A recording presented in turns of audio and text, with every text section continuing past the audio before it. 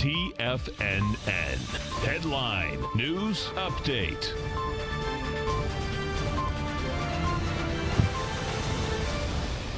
Good afternoon, everybody. I'm Tommy O'Brien, coming to you live from TFNN headquarters in St. Petersburg, Florida, 2 p.m. Eastern time on Monday. 2 hours left to go in the trading day, and we got markets oscillating around even to flat territory right now. Dow Jones in the positive, getting a boost from Boeing as the news comes out that the 737 MAX deliveries are to quote-unquote resume next month. We'll see how that plays out, but Boeing getting a lift, putting a lift into the Dow, now up 26 points. The Dow trading 27,707.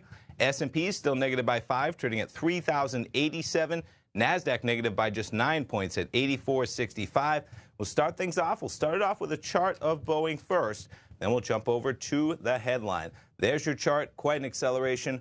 Boeing, early in the day, trading at about 347, spikes up to 368.81, pairing a bit of those gains, still up about 4.25%. And to feed the headline into things, there is the headline of the day as Boeing shares jump, erasing the Dow point, and you have Boeing, we'll get into it. Well, nonetheless, Boeing shares putting a boost, and talk about another boost before we go over the charts. Alibaba, the final number coming in for their singles day, $38 billion in a 24-hour period in China. Pretty remarkable. That giant Alibaba setting a sales record. Amazon having something to shoot for, that's for sure. Jumping back to the charts, we'll jump through these indices, and you'll see the acceleration in the Dow especially. There's your Dow 30. The chart trades from about 27,518, now trading at almost session highs, 27,660.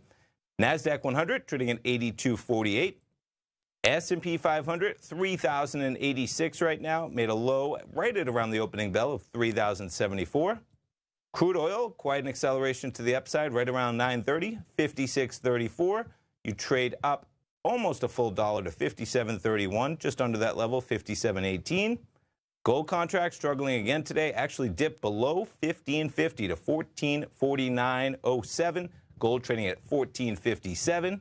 And the euro-US dollar trading 110.36. The other thing, just add to that, to add to that Boeing story, the headline earlier in the day before that news broke was that the airlines were extending their cancellations until March. And Boeing comes out and says they're dropping deliveries of the plane in December. So I imagine that story is still going to play out a bit.